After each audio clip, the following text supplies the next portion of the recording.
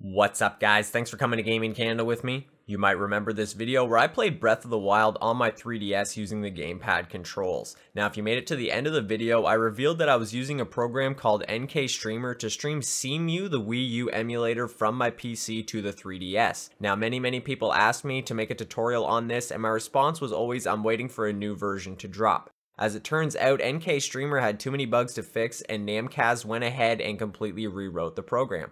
Today, I'm going to be showing you how to set up this new streaming client dubbed PinBox, and I'm going to demo some PC games and emulators to show you how it runs. Please keep watching.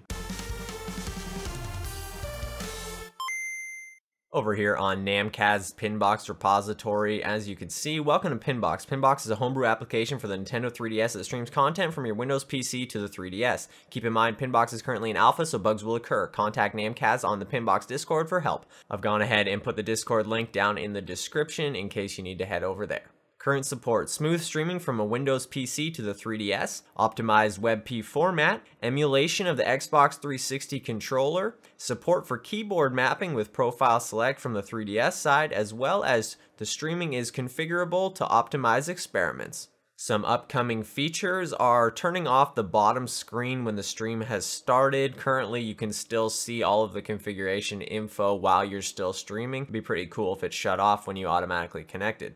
In case you're having trouble getting PinBox to run, you're going to want to get the Visual C++ redistributable for Visual Studio 16. You're also going to want to get the Xbox 360 accessory software if you're below Windows 10. So if you're on Windows 7, then you're definitely going to want to grab this accessory software.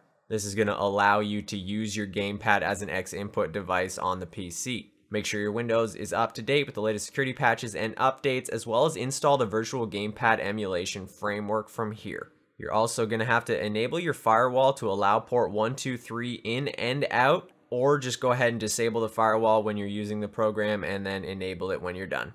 The only thing I do not have installed is the Virtual Gamepad emulation framework, so I'm going to go ahead and click on this. Go ahead and hit your Windows key and then hit X at the same time. Now this is going to bring up a little bit of a window here. Go ahead and select Windows PowerShell Admin. Now that you've got Windows PowerShell open, once you've got Windows PowerShell open, go ahead and copy this first package provider link right here. Just paste it in, hit enter. Now that that's updated, go down to the next little section of code here. Go ahead, copy this, paste it into PowerShell, hit enter. Now to the next one, the install module. Paste that in, hit enter. Last up, grab these two little lines of code, paste them in, hit enter. Would you like to install this device software? I'm going to go ahead and hit install. Now if you don't get any errors back, then the installation succeeded. You can check if the bus is there by using this line right here. I'm going to go ahead and paste it in and hit enter. As you can see, Visual Gamepad emulation bus. So it's gone ahead and successfully installed. Super easy. Now that we have everything installed to get PinBox running, I'm going to go ahead and head over to the release pages. As you can see, here's the newest release from a day ago, R0.1.2. What you need to do is grab PinBox HB as well as PinBox Server. So go ahead and download both of these. Now I'm going to meet you guys down in our downloads. We're here in our downloads. Go ahead and select both of these files and use 7-zip to extract them to the slash. This is going to put them in their own folders. Go ahead and delete the RAR files. You're not going to need those any longer. Now inside of here, you've got the server. This needs to stay on your PC. And over here in the homebrew, this is where you're going to move files over to your SD card. Now you're going to be launching PinBox through Rosalina's homebrew as it's a 3DSX file. So what we need to do is get this 3DSX file onto the SD card inside of our 3DS folder. I'm going to go ahead and open up my 3DS's SD card using an FTP client. You could also use microSD management as well as a physical SD card reader. I've got my 3DS's SD card open here on the computer using WinSCP. As you can see, here's my 3DS's SD card. Here's PinBox. I need to open up PinBox HB, copy all these files, drag them over to my 3DS folder. Now this is going to install PinBox as a homebrew program. Once you're done that, go ahead and exit out of your FTP client. Head back to your downloads and now open up PinBox Server. Now inside of here is that EMU bus that we just installed. In case you needed to, you could unzip it from there and go ahead and place it into your System32 directory. You can see here is my file path. Not really important if you're using Windows PowerShell, but that might help out somebody. Go ahead and launch pinboxserver.exe. Now, Windows Defender Firewall went ahead and blocked this. I'm going to go ahead and allow access. Now, the server should look a little something like this. Once it launches, the Xbox 360 controller is going to go ahead and initialize. Now, what we need to do is open up PinBox on the 3DS. On your 3DS, go ahead and launch into Rosalina's Homebrew. Once you're in Homebrew, go ahead and search for PinBox. I'm going to press right on the D-pad a few times until I see it appear. There it is. I'm going to go ahead and hit A. As you can see, here's PinBox right here. It's pretty simple. All you need to do is hit this edit button, and this is going to allow you to change the IP. So I'm going to go ahead and delete this, and what I need to do is enter in this IP right here. So I've already got 192.168. Now I'm going to do 0.0, 0.2, and then colon 1234. Go ahead and hit OK. So now I'm ready to connect. All I need to do is hit the start button. I'm going to go ahead and tap start. Now, as you can see, I've currently got a little bit of inception going on here. I'm streaming the desktop to my 3DS, and I'm streaming my 3DS to the desktop. This is absolutely insane right now, and I don't think the 3DS should be able to do this, but what the heck, it's doing it. As you can see on NTR Viewer, I'm actually recording my other screen. This isn't the desktop you're seeing right here. This is actually my desktop that's running OBS. So if you have multiple monitors and you want to, say, stream a different monitor, I'm going to show you how to do that right now. Head back to your downloads, open up the PinBox server, and inside of here you should see server.config. Now all you need to do is right-click this and open with. Go ahead and open it up with Notepad, and you should get a little configuration like this. So as you can see, 0 is the first monitor, and then you could potentially have, you know, any more monitors than that. So I'm currently recording monitor 0. I'm gonna record my second monitor, which is monitor 1. I'm gonna go ahead and hit save. I'm gonna exit out of this. Now exit out of the server, open the server back up, as well as exit out of PinBox and open PinBox back up. Now unfortunately, you're gonna have to edit your IP again, so go ahead and change that real quick. And now this time when we click start, hopefully we'll be streaming my second monitor instead of the first. So I'm going to go ahead and hit start.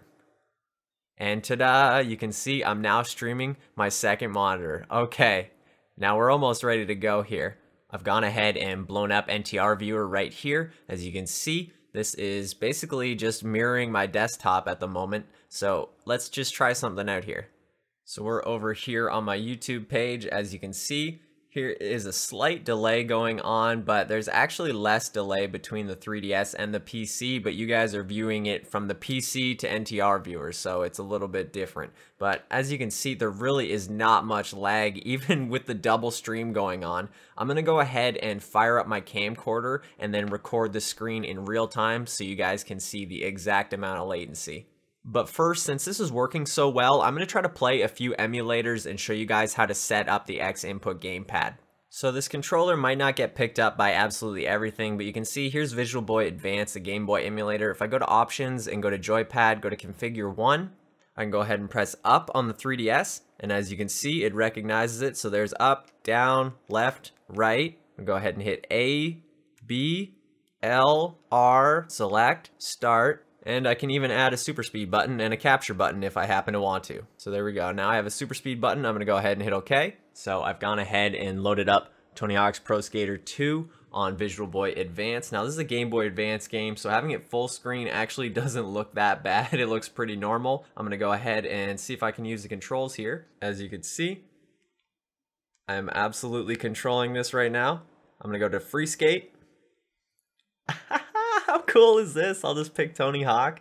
Now I know you could already play Game Boy Advance through the Virtual Console, but this is just one of those things just because. Why not?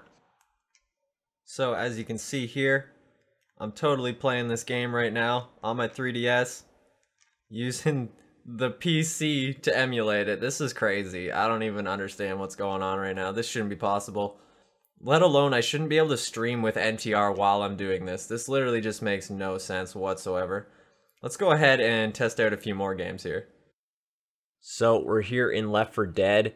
Using the C stick actually controls my movement that way, so I should be able to play this game. The control stick seems to move my character around as well. So I'm going to go ahead and try to play a little bit of Left 4 Dead here.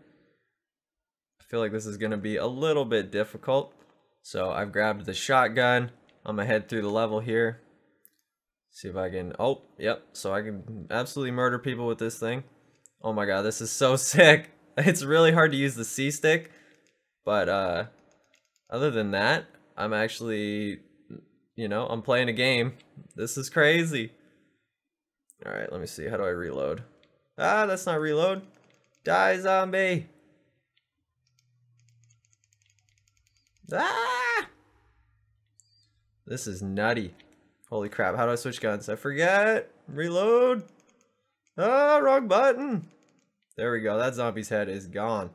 Alright, as you can see, I have my 3DS right about here. I've got a video of me playing Pokemon Ultra Sun live in the background, and I've got it full screened.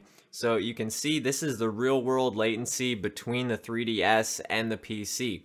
Although I'm a decent amount away from my router, it honestly doesn't affect me too much. In this room, I get a good connection pretty much no matter where I am.